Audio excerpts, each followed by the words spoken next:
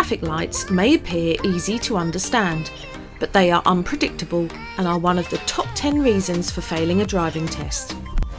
Handling a traffic light safely is more difficult than it looks, and an inexperienced driver can easily find themselves in a tricky situation and put themselves at risk of an accident.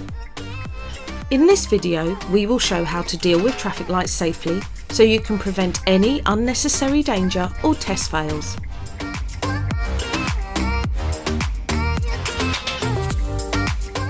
Before we start, make sure you subscribe to our channel and click the bell so you are alerted when we upload a new video. Also, we love to read your comments, so please scroll down and let us know what you think.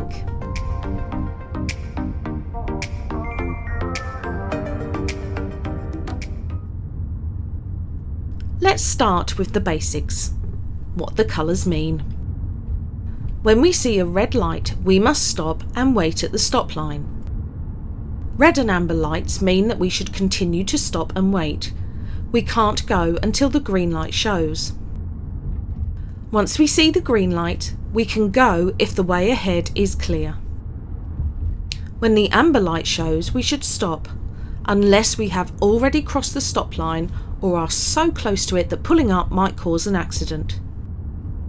The lights always change in this set cycle, so we will always know what the next light will be. This is important as it allows us to anticipate what could happen and be ready to stop or go. If we see a flashing amber light at a pedestrian crossing, we must give way to any pedestrians on the crossing. If the amber light is flashing and there are no pedestrians, we may proceed with caution.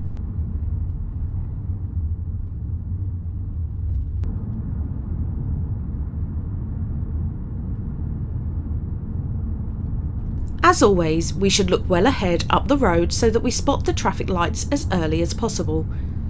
This will then allow us the maximum amount of time to approach the traffic lights safely.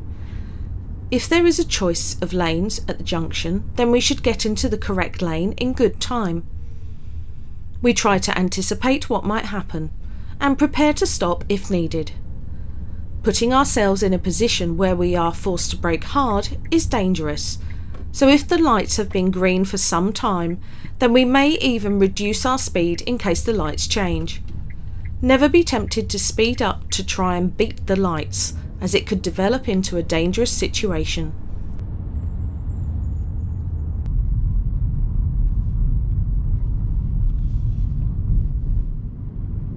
We should use the mirror signal manoeuvre, or MSM routine, when approaching traffic lights, the same as we would for any other junction. The benefit of knowing what is behind us is that if there is another vehicle very close, we can choose to brake earlier and more lightly to reduce the chance of being hit from behind. Braking smoothly will give following traffic more time to react and reduce the chance of skidding when the road is slippery.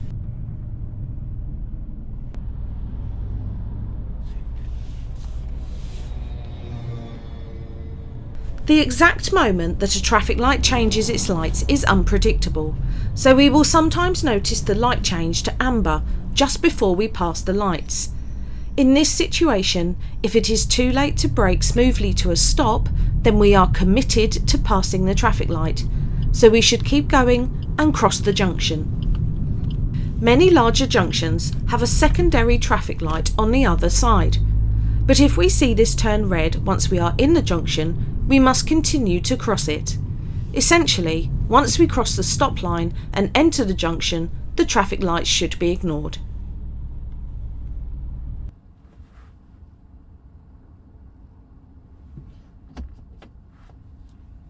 A green arrow in a traffic light means we can filter in the direction the arrow is pointing, even if the main light is not showing green. Filter lights can point left, right, or straight ahead.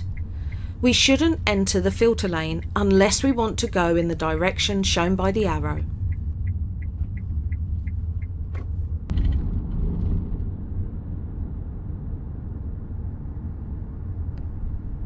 At some traffic lights there are advanced stop lines to allow cyclists to position themselves ahead of other traffic. When the lights are amber or red, We should stop at the first white line and avoid encroaching on the marked area, which is reserved for cyclists only. However, if we have crossed the first white line at the time that the signal changes to red, we must stop at the second white line even if you are in the marked area. We should allow cyclists time and space to move off when the lights change to green.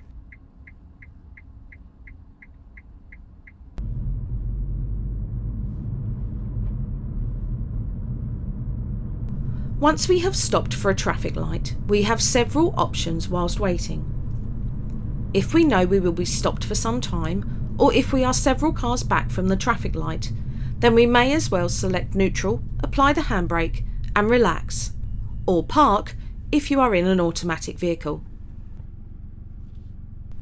Alternatively, if we know that there will only be a short pause before we go, or if we are the first car in the queue, then we might want to stay in gear so that we are ready to go. This will save us having to rush when selecting a gear, which might lead to a mistake.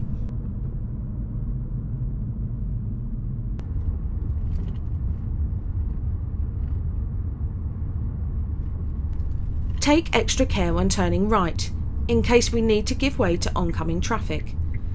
Even though we have a green traffic light to allow us to enter the junction, oncoming traffic might also have a green light. Just as at a normal right turn junction without traffic lights, we must give way when necessary. Some junctions even have extra signs to remind us to do this.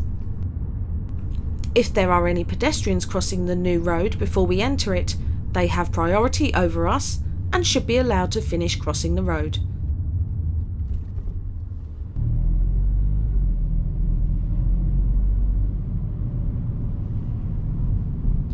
If we find a set of temporary traffic lights, there won't be a permanent stop line painted on the road. Instead, we must stop behind the red sign placed before the traffic light. This is sometimes placed well before the actual traffic light, but we must wait behind it until the green light shows.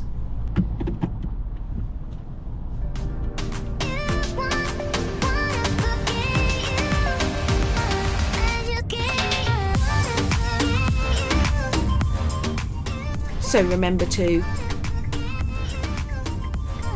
learn the sequence of traffic lights. Look ahead and use the MSM routine. Once committed, keep going and take extra care when turning right.